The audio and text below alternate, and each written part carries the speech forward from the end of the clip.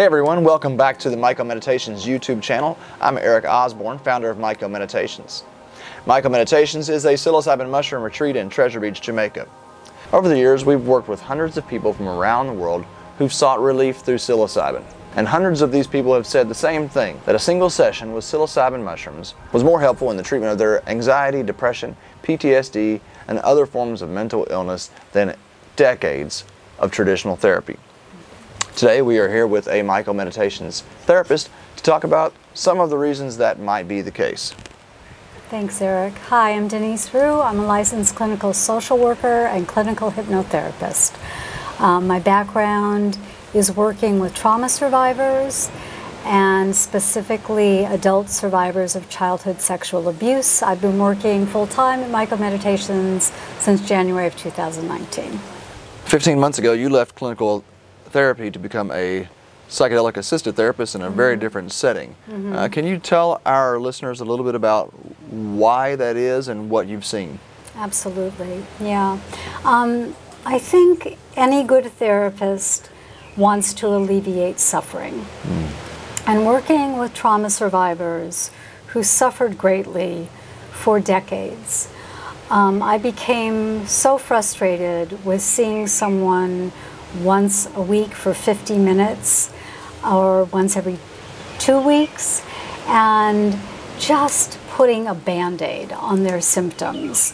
When I came to MycoMeditations and did my own work here, I saw myself how powerful this medicine can be and how it can take you from just existing to thriving.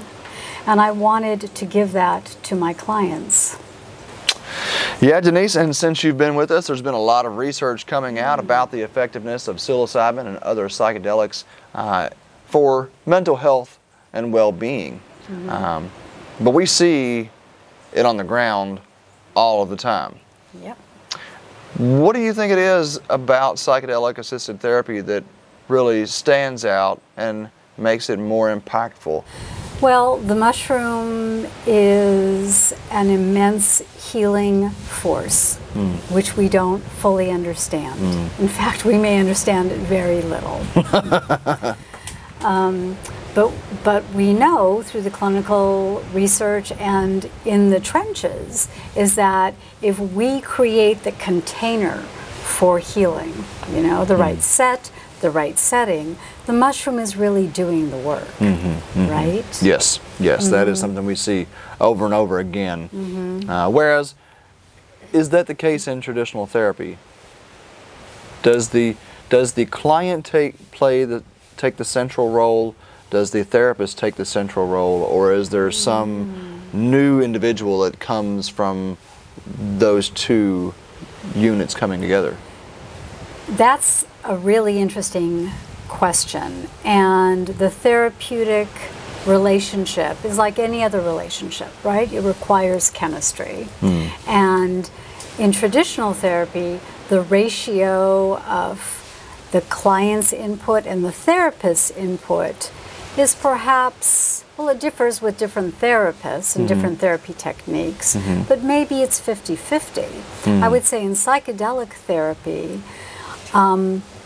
if the client is, or the guest is sufficiently prepared, if they feel safe, if they have support, the mushroom is doing the work. And we're standing by to provide nurturance and guidance when it's necessary. But primarily it's the mushroom. Yes, absolutely. As a support there for the individual as they go through their process. How would you perhaps compare the process of traditional therapy to the process of psilocybin-assisted therapy? Well, I think there are many similarities. We're creating a safe, nurturing space. We do that in the office. We do that in the field, okay?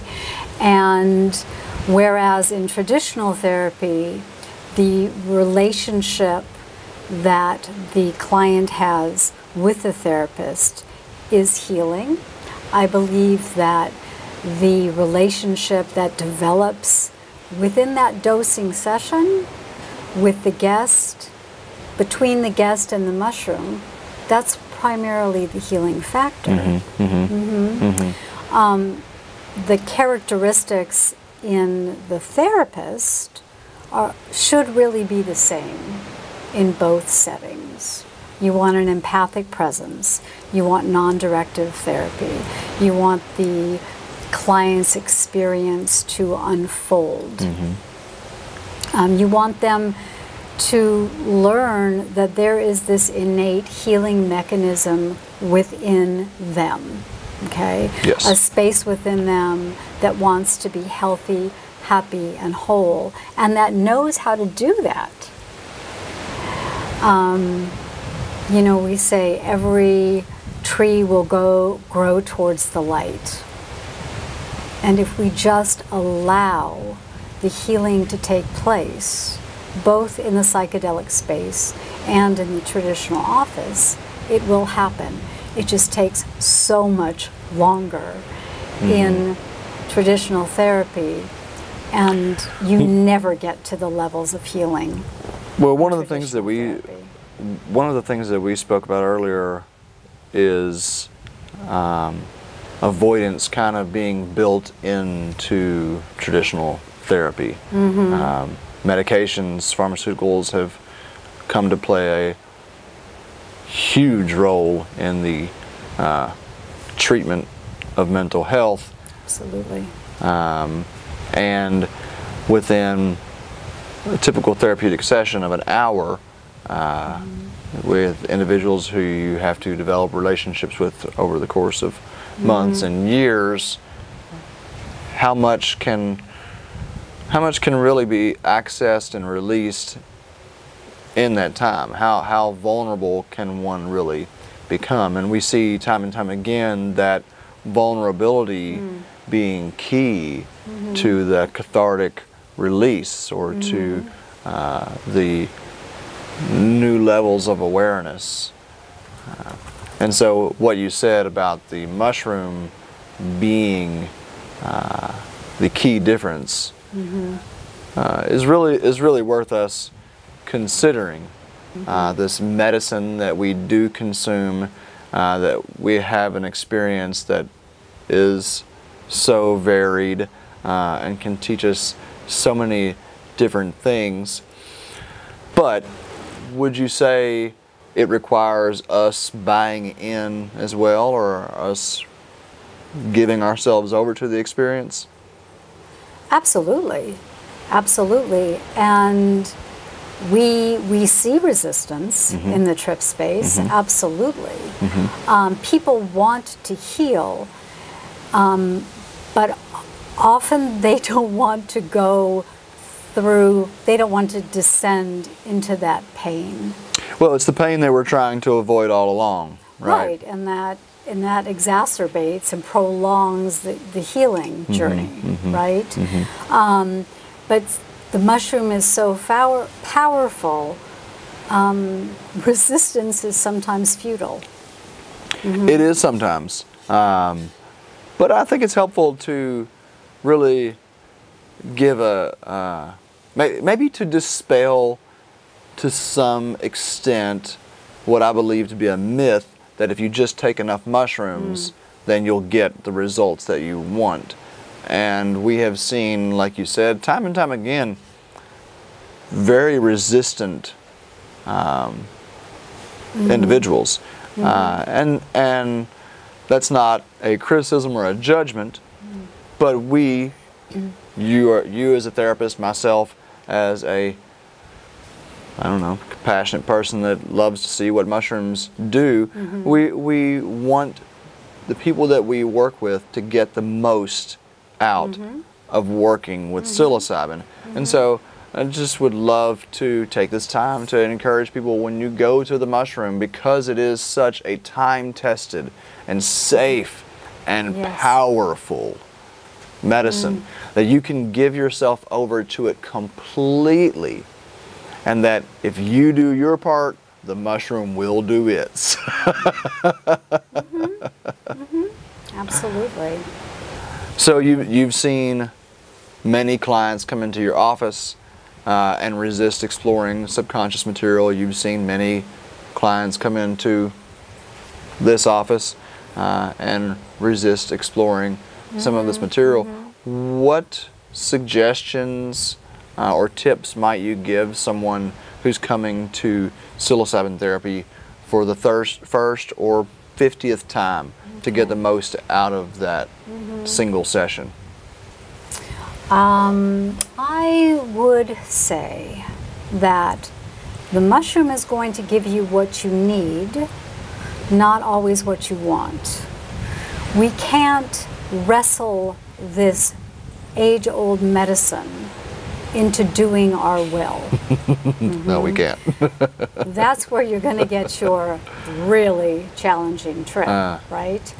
And it's hard to be open and receptive when it's really challenging, you know? So I see when people come to us, they come sometimes with their very specific goals, right? I want to reset my default mode network, you know? I want to, what's another common one? Heal my just anxiety, depression, or a single instance of trauma. Right.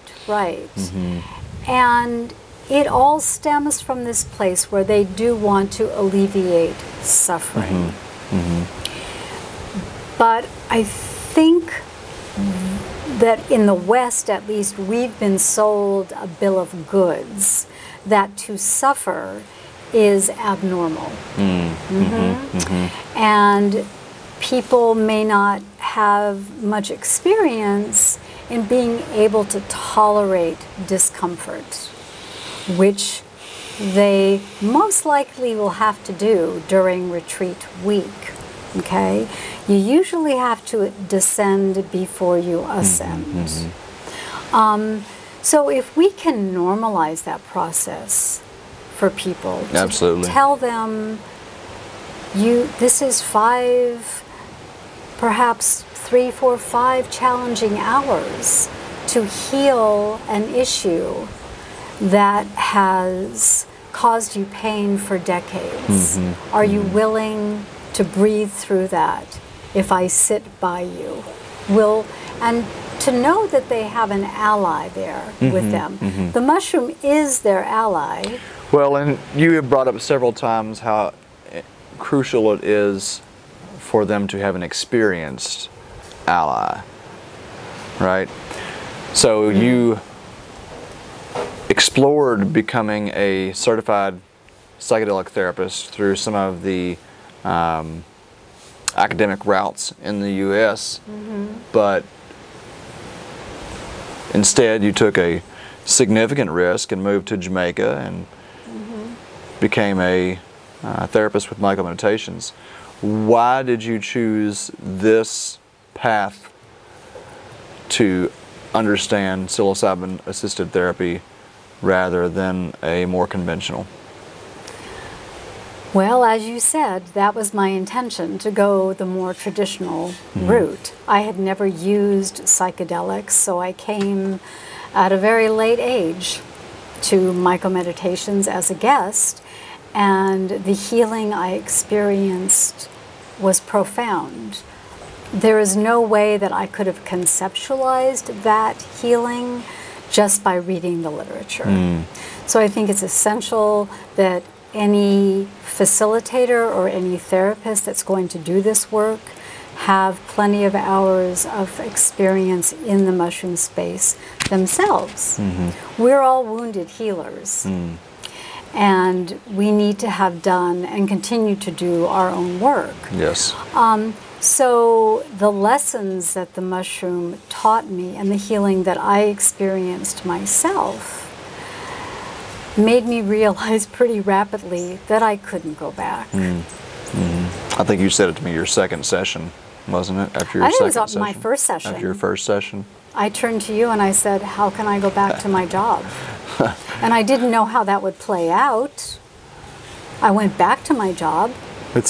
I'm trying to find a way to phrase this, but you know, there's the kind of cliche that we're talking about in this video of, you know, a single session is worth 10 years of therapy to a patient, but to a therapist, a single session of psilocybin will make you quit your job as a therapist. or it will put you out of business real fast. Yeah, If it'll other flip your shingle.